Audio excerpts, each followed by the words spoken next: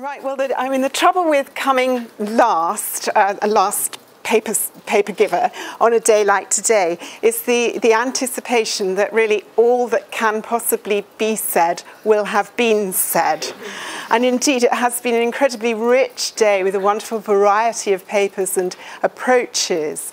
But actually, Tim Hitchcock's paper has made me see what I'm going to talk about kind of in a new light as an attempt to recuperate the historiography of subjectivity and emotion that he is so pessimistic about. My thoughts come largely from the book which Hester just mentioned very kindly, and I'm sorry about the unashamed plug, but there it is. And this is a study of historians' uses of personal narratives in their historical work, ranging over centuries and a wide geographical area. Okay, so my paper today is a historiographical paper. In 1981, the historian David Vincent wrote, "If we wish to understand the meaning of the past, we must first discover the meaning the past had for those who make it and were made by it." And that was an early formulation in the British context of the value and importance of studying subjectivity. Since then, I would argue that there are a number of identifiable intellectual influences that have contributed to the gathering momentum of the personal term that Vincent flagged. They include post-structuralism with its focus on language and cultural construction, feminism with its insistence that the personal is political, post-colonialism and its emphasis on reading against the grain of dominant discourse, and psychoanalysis with its stress on the role of the unconscious in human interactions. Whatever the theoretical lens through which historians have viewed the personal, the evidence to which they've turned has come largely from various types of self-narrative. We are becoming ever more adventurous in the genres we embrace. Recent work uses graffiti, embroidery, court depositions, photograph albums, scrapbooks, just to name a few.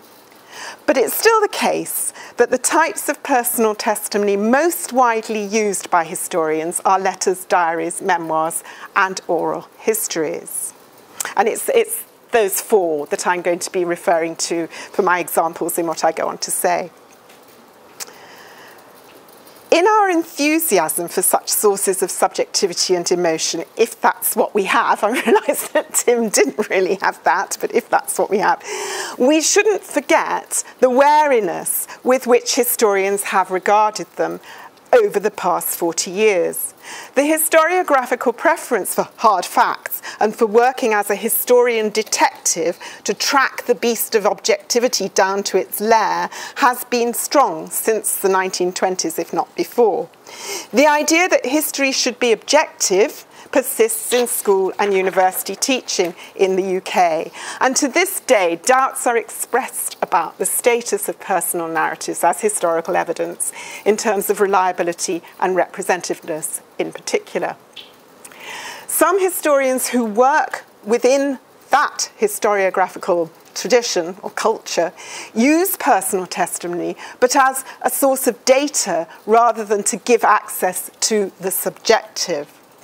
The economic historian Jane Humphreys, for example, writes of making a ruthless attempt to strip out fact from subjectivity in the 600 memoirs that she uses in her very impressive study of childhood and child labour in the British Industrial Revolution, published in 2010. Through the aggregation and averaging of the data so collected, she challenges prevailing views of child labour among economic historians.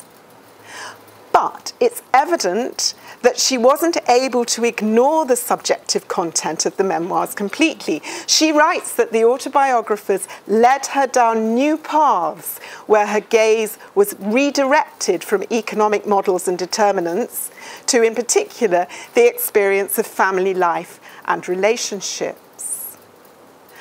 The limitations of her engagement with that world, however, illustrates the challenge of moving from the quantitative to the qualitative. As the oral historian Daniel James puts it, if personal narratives provide a window onto the subjective in history, the cultural, social, and ideological universe of historical actors, then, he says, it must be said that the view they afford is not a transparent one. In other words, as we here today certainly know, seeking the subjective presents historians with numerous challenges. And in what follows, in my 20 minutes, I thought I would just discuss 3 such challenges, summed up under these headings of regimentation, diachronics, and technologies of the self. So to start with what I'm sort of slightly jokingly calling regimentation, one of the things that historians who use letters as historical documentation worry about has been the ways in which letter writers followed regimes of letter writing taught at school and available in published collections of letters.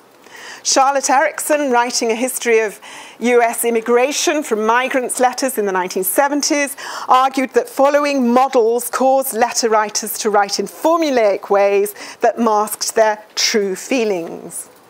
But scholars who have more recently explored the consciousness of soldiers in the First and Second World Wars of the 20th century from their letters have developed a different way of looking at this issue. John Horn and Martha Hanna, for example, see models for letter writing as themselves conduits of expression for the accounts of experience and feeling inscribed by the author. And they and quite a number of historians subscribe to the idea that epistolary models channel the emotional regimes within which letter writers lived and wrote. They contribute to understandings not only of what one could say one felt, but also what one could feel, yet this was not always as restricted, as regimented, as might be supposed. Epistolary models could also be deployed for personal purposes, as De Certeau's idea of bricolage suggests. Martha Hanna uses that idea nicely. She discovered that French elementary schools taught in an institutional context pupils to be frank and emotional in personal letters they were writing in pre-war civilian contexts. That discovery helped Hanna to explain the relative openness of soldiers' letters from the French front in World War I.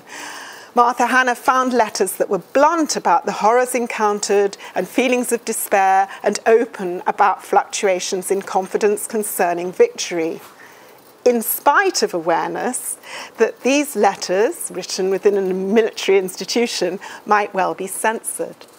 So the argument here is that individuals in history have agency. The adaptation of the guidance, cultural, social, institutional, that builds an emotional regime is part of the process of constructing a sense of self that is not entirely regimented. Censorship of letters has made letters suspect in the eyes of some historians. Wouldn't letter writers omit grim realities and true feelings in the expectation that they would be erased by the censor, or if they let them slip in, wouldn't they indeed be blacked out? There's plenty of evidence of the inefficiency of censorship in both World War I and World War II, and historians have presented numerous examples of subversion by correspondence on both sides of the military divide. One example that I like particularly is Gajendra Singh's work from within a post-colonial framework in his book, The Testimonies of Indian Soldiers in the Two World Wars. He shows that the Indian soldiers, or sepoys, recruited to fight with the British Army in the First World War, used metaphor and evasive modes of expression in their letters home, including phrases like, "think about this and you'll understand it," to baffle the British censors. In this way, sepoys subverted censorship, communicated feelings that they wanted their correspondents to hear about, constructed themselves as a specific type of loyal yet rebellious imperial subject, and avoided punishment for doing so. An important insight about epistolary models concerns gender. As Dina Goodman has shown in this book, in the context of late 18th century France, young upper-class women were taught to write in specific ways deemed feminine. They were instructed to produce letters that were apparently naturalistic, emotional, quotidian. Penmanship, orthography, handwriting, spelling had to be mastered or mistressed, and the right reading undertaken to develop both style and suitable content. Letter writing manuals offered instruction on the composition of formal and informal missives. Following such patterns was a route to maintaining and enhancing position within the social hierarchy. But, argues Goodman, it was also more than that. It was also the means by which writers produced themselves as subjects in relation to other subjects, such that correspondence helped women, and I quote, to arrive at an understanding of what it meant to be a woman, to confront and work through the choices that womanhood entailed, and to arrive at some degree of autonomy as women. Now, I've gone on and on about letters. Letters are not the only types of personal narratives, obviously, for which there are models. Memoirs, too, follow fashions, regimes that shift with changes in the emotional cultures within which they're written. James Barrett shows in an article how American communist memoirs of the mid-20th century were shaped by the emotional cultures of both Soviet communism and contemporary US society. The result was considerable continuity with the emotional norms of US society in memoirs written by communist men. Men didn't write about intimate aspects of the personal, notably love, affection, family, and friendship, but focused on their engagement with politics. On the other hand, there was discordance where memoirs written by communist women were concerned. According to communism's egalitarian norms, love, affection, family, and friendship weren't suitable topics for women memoirists either. But in American society, it was considered normal for women to include such things, especially accounts of love affairs, marriage, and affection for children. Barrett argues that American communist women memoirists were caught between two emotional regimes and that the resulting tensions are visible on the pages of their memoirs.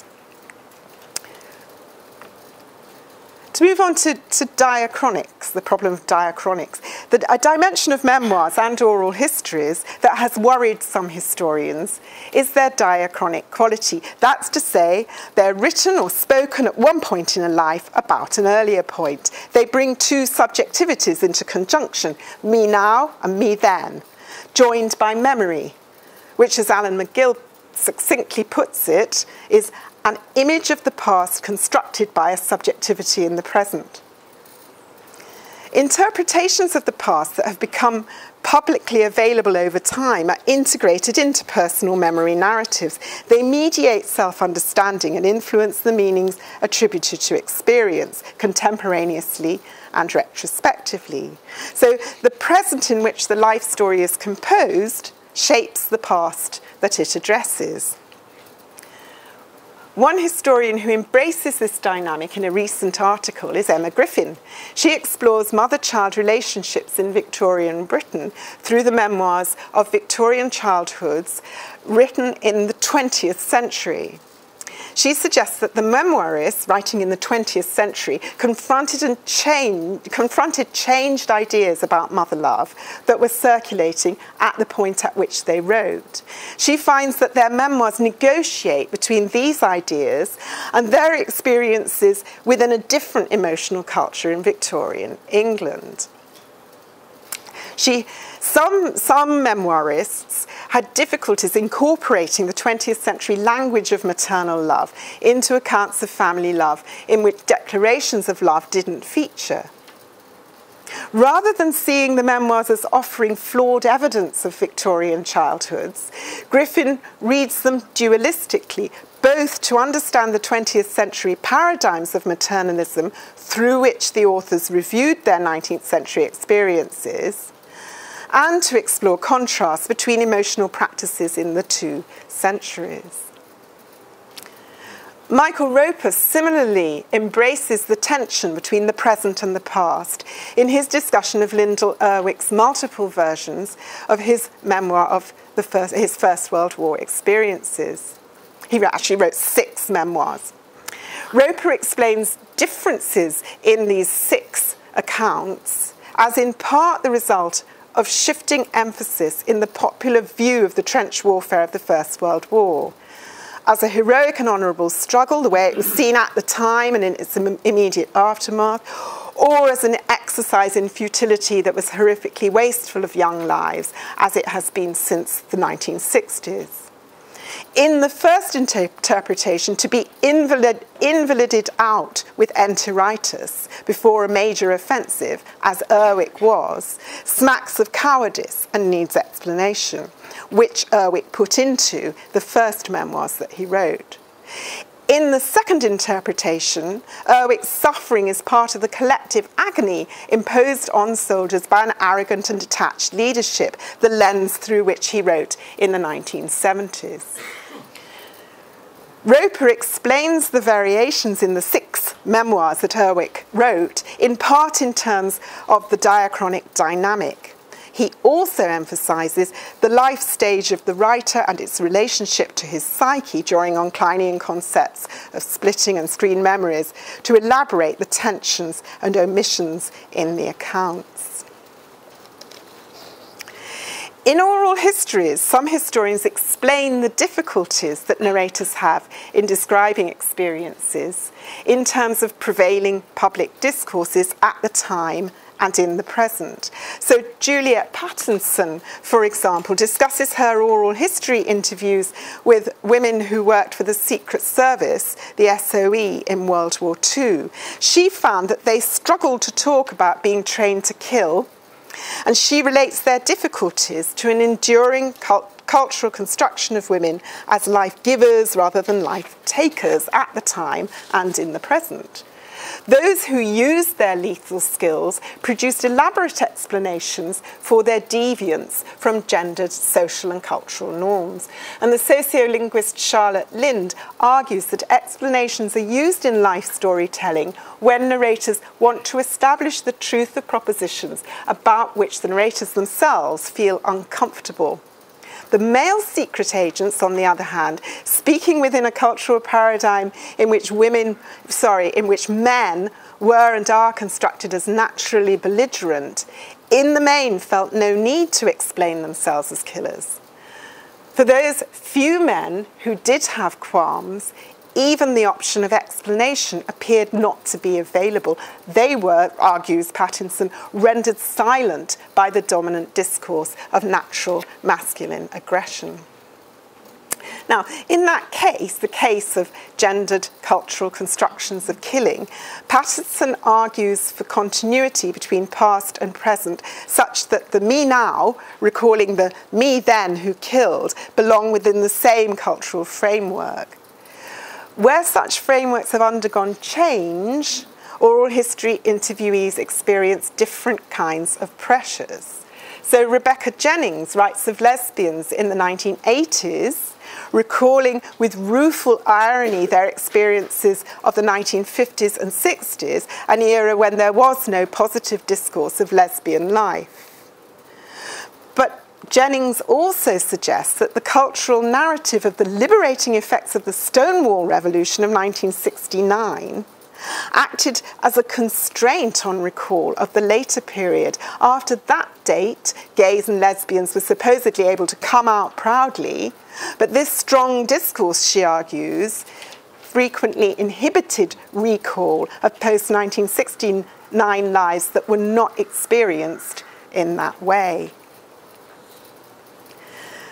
The interviewer in oral history and the readership for a memoir themselves exert an influence in the present over the account of past subjectivities that a memoirist gives. Historian Annie Devonish discusses the memoirs of 3 Indian women politicians whose careers span the 1920s to the 50s.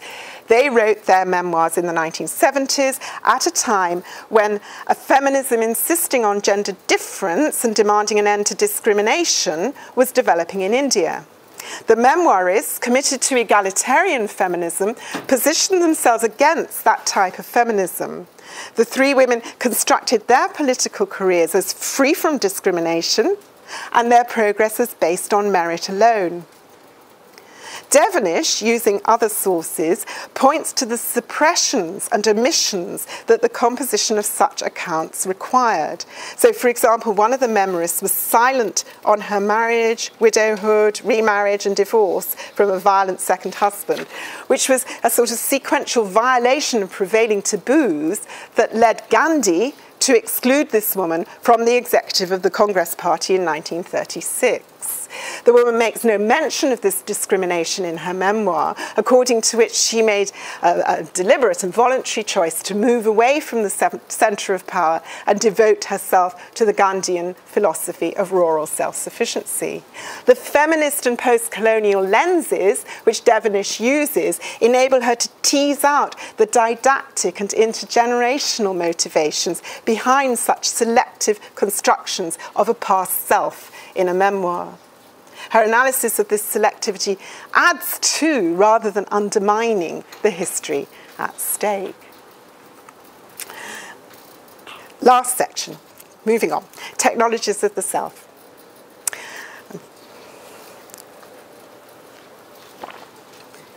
Any genre of personal narrative could be considered a technology of the self. That is, a technique for making the self visible to the self and for self-control. Diaries have this quality particularly strongly. Keeping a diary is a way not only of observing the world around, but also of managing the self and subjectivity on a continuous basis. Diaries are less directly aimed at an audience or a readership than letters, memoirs, and oral history. They're also less subject to revision than other written forms. Hence, the processes by which unconscious material is assimilated into consciousness can be more apparent. Several historians use diaries to explore aspects of the writer's subjectivity that diarists themselves were unaware of.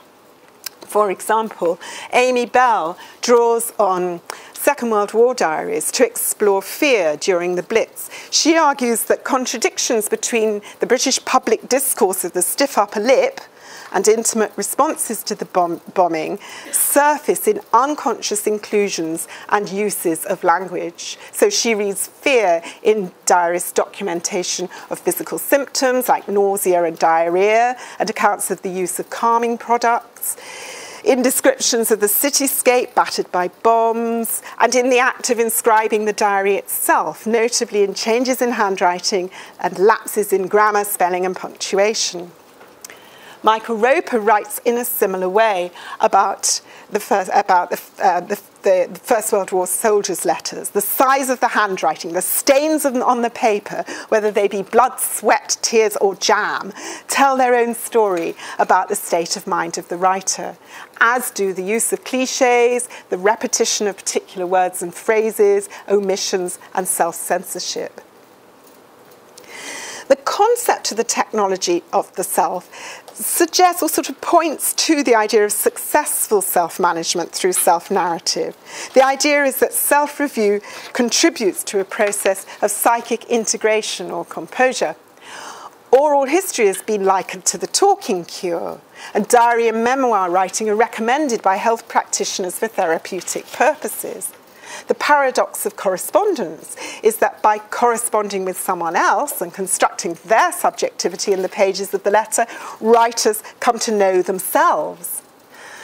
But some oral historians have noted the discomposure that affects narrators confronting unexpectedly difficult aspects of their past. And some theorists have suggested that diary writing specifically has the opposite effect to psychic integration. Diaries are discontinuous documents. They're broken up by the calendar and by lapses in diary writing and guilty reprises. A different self is expressed in each entry. Some historians focus on the contradictions between one view or state of mind and another in successive diary entries. So, for example, Roger Woods draws on the diary of Victor Klemperer, a Jewish convert to Protestantism living in Dresden during World War II, to argue against either-or historical interpretation, in this case between the idea that Germans were led unwittingly into the consequences of Nazi anti-Semitism and the idea that Germans colluded en masse with those consequences. Woods shows how within the entry for a single day in 1942, Klemperer contradicted himself. In the morning, he recorded arguing with a Jewish neighbour that not all Germans were culpable. In the evening, he stated in his diary that they must all take responsibility for Nazi atrocities and face punishment should the Axis be defeated. Woods, like other historians, many other historians who've taken the personal term, argues for a conception of history that doesn't ride roughshed over such contradictions, such unevennesses, does not, in fact, deal in binaries. So I'm going to conclude rapidly, and I'm going to conclude with just 4 statements. Okay. The first is the production of testimony has a sort of bursting out quality. Even though narrators articulate their stories within generic constraints that channel the emotional regime of their time and place, they exert agency. Secondly, diachronics, the relationship between past and present, as well as other relationships, such as the interplay between public discourse and personal narrative, between culture and subjectivity, are part of the history that we can and need to study. Thirdly, the deployment of technologies of the self to make the self visible to the self goes beyond consciousness and can be revealingly messy. And, I think, gloriously, personal narratives enable historical study that captures the contradictory nature of experience, confounds simple binaries, and challenges the idea of coherent historical construction.